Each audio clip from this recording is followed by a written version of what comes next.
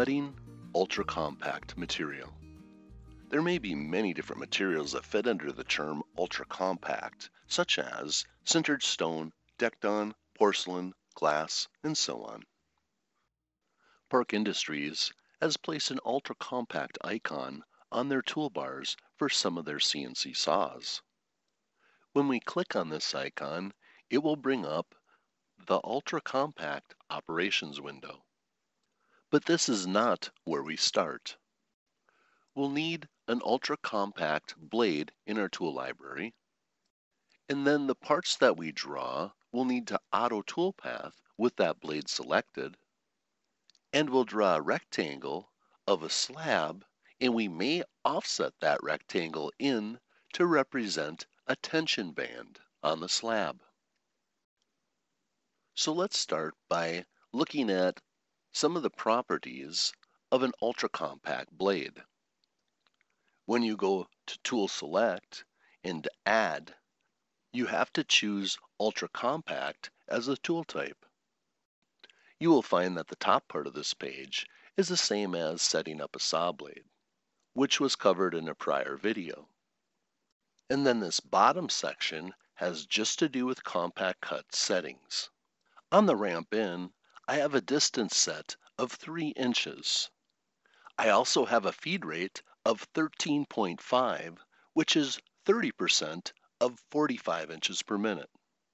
So after my blade has completely plunged into the material, it will start cutting at 13.5 inches and be up to the full 45 inches per minute in the 3 inches that's specified. And then again, it will slow down to 13.5 inches in the last 3 inches of its cut.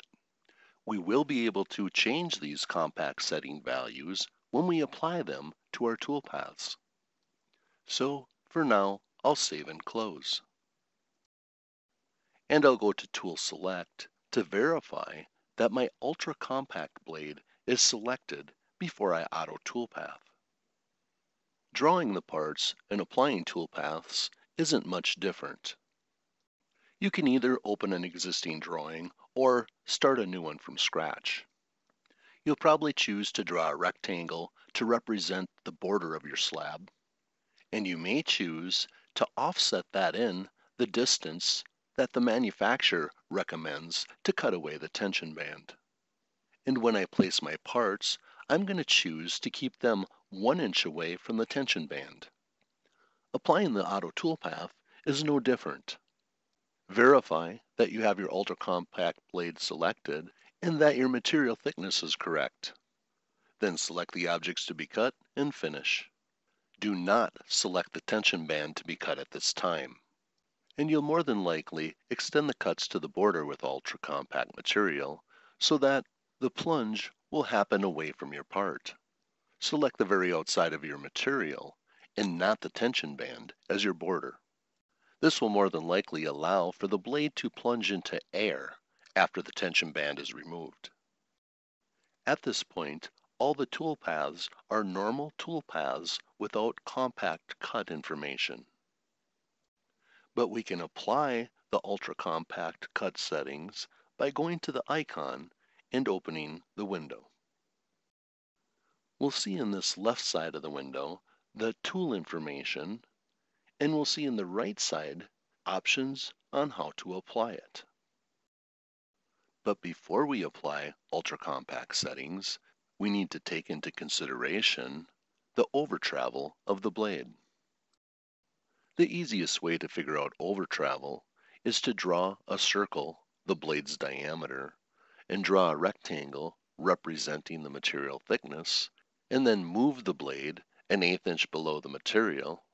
You can measure the distance, mine being a little over 3.5 inches. This may be important if we decide to extend any cuts. There isn't any overtravel protection when we are applying the compact cut settings. This distance is important to know, especially if we are going to be using relief cuts. Some of the cuts, there is no concern with adding relief cuts to the end because there is plenty of room for the saw blade to travel. And then on a couple of the cuts, I'll have to be careful so I don't run the saw blade into another part. I'll offset a line to represent the blade's overtravel. The actual value was about 3.5, but I'm going to offset at least 4 for safety's sake. Here we can see how far the blade will cut when its center stops at the end of the toolpath. And we have almost 3 3/4 inches of room before we might touch the other part. So again, I'll figure on the lower side that we have about 3.5 inches if we choose to make a relief cut. I'll turn on the order of operations. You can change the order of the cuts if you'd like. And now that our auto toolpaths are applied, we can go and cut the tension band next. This can easily be done with one of the functions of our ultra-compact cutting operations.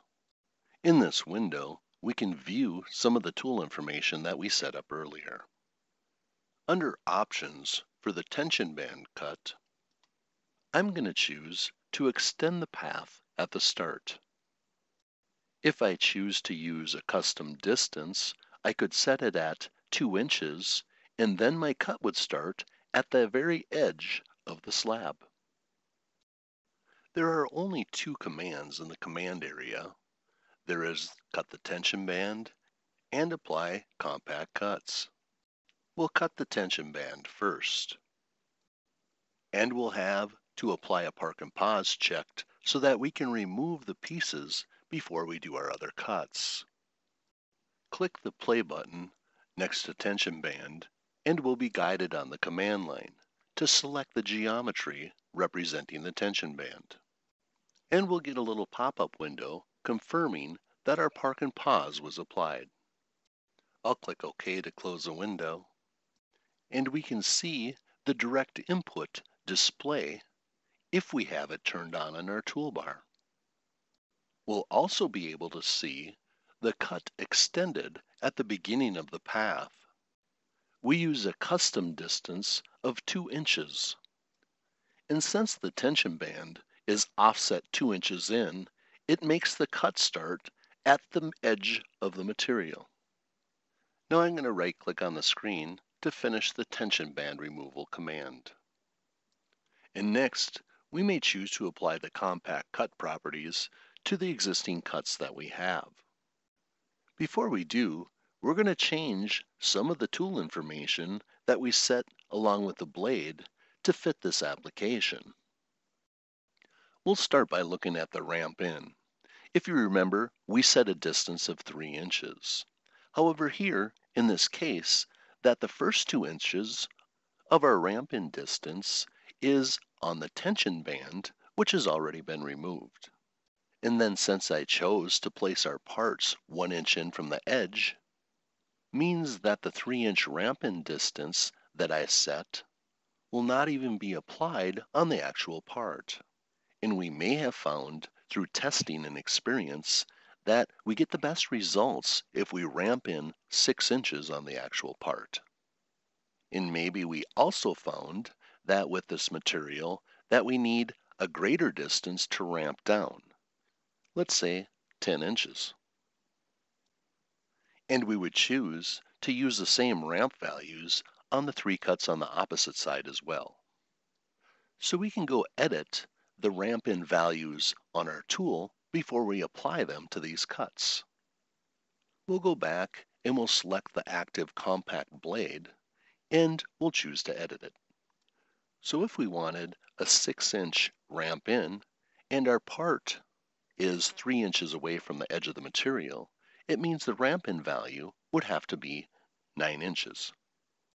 And we decided to set the ramp out at 10 inches. And then we'll save and close to save our edits. Now when we go open up Ultra Compact again, we'll see that those values are now active in our screen before we apply the compact cuts. I'm going to deselect the Extend Cuts options. The blade is already starting at the very edge of the table where the tension band was. So while the blade is feeding down, only a small portion will be actually touching the material. Now when I choose to apply my compact cut settings, I will not have all blade cuts selected or checked. I only want to apply these settings to the tool paths that I select. And when we press the play button, it asks us on the command line to select the tool paths to apply the compact cut settings to. And then of course finish. When the compact cut settings are applied to a tool path, we'll see them change from blue to purple. You may also notice that in the operations panel on the left that the 6 cuts that we selected are now purple. And you can also see that it ordered first to cut the tension band with the pause and then to start making our ultra compact cuts. When we cut the ends of our backsplash and countertop, we may want to make some adjustments.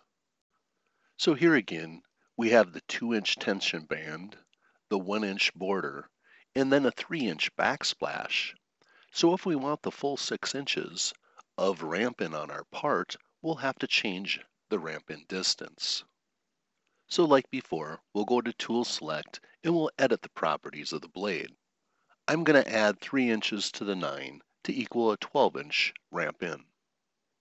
And then save and close. This time, when I apply the compact cuts, I'm going to use a relief cut.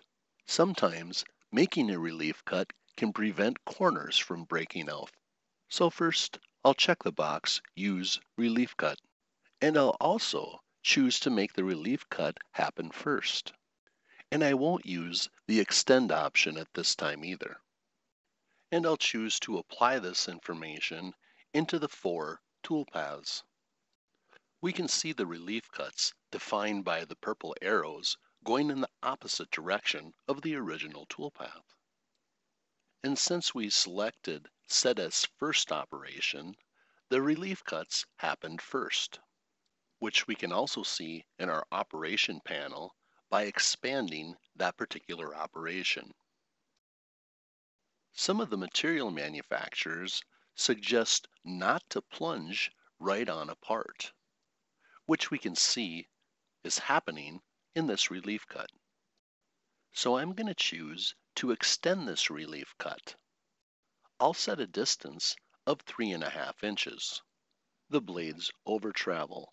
This way, the blade will plunge and then feed into the side of the part. I can also choose to extend the cuts past the end as well. Pay attention and be careful which cuts you're extending. There is no automatic protection to keep the blade from running into another part. I'm going to apply compact cut settings into this toolpath as well. But first, I'm going to reverse the direction of the cut so it will plunge outside in the scrap instead of alongside my part. So I'll choose to reverse the cut direction. And now I can apply my compact settings. I won't need a relief cut here because we're not going past the corner. But this time I will use the extend cuts at the start so that my blade plunges more into the scrap and not alongside my part. I'll select to use the blade over travel distance, what was calculated for me. If I did choose to apply compact cut settings to my sink, I would have to be careful not to extend the start or the end of the toolpath, or it would overcut my sink. And now that we've covered most of the bits and pieces of Ultra Compact, I'll reprogram this, going about it in a more typical routine. So I'll undo all of the cut paths. There's no easy way to undo ultra compact cuts.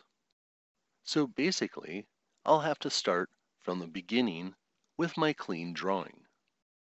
So I'll click on Auto Toolpath because I have Undo selected, and then I'll click on it again so I can reapply the toolpaths. With all of my settings correct, I'll select all of the geometry to be cut. I'm not going to extend cuts to the border this time, but I am going to reverse the cut direction so that it cuts from the outside in. Many times, this is the preference of the material manufacturer, and we'll extend the cuts out to the border when we embed the ultra compact settings. We can do this because we know how far in the tension band is and how far in the parts are from the edge of the material. So first, let's cut the tension band. We'll choose Ultra Compact. And as we saw before, we can change these values if needed before applying them to our tension band. I won't choose to use a relief cut on my tension band, but I will choose to extend my cuts both at the start and the end. And I'll change the value to 2 inches to extend the cut to the edge of the material on both sides.